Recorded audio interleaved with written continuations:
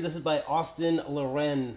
Out of all your paintings, is there one that you feel strongly about more than others? You know, do you have kind of one piece that's your favorite or close to that? Yeah, and this piece, because, okay, most of the people, they think that I only paint on cover. That's wrong. I paint on canvas, I paint in the street, I paint especially in the forest. I love to paint on trunk trees, you know? Yeah.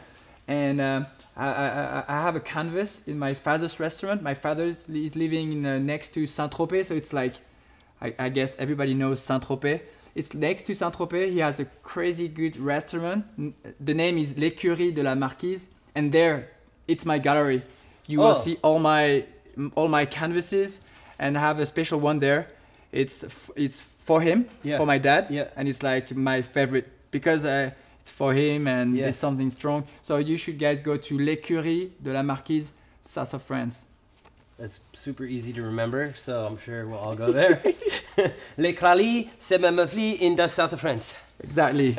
No, L'Écurie. L'Écurie de la Marquise. Marquise. Oh, that's actually not that hard. All right. You good? L'Écurie de la Marquise. L'Écurie. L'Écurie. No. Okay, I'm gonna say it in French. L'écurie de la Marquise à Saint-Tropez, dans le sud de la France. Tu vas adorer. Il faut que tu apprennes le français, mon ami. Attention.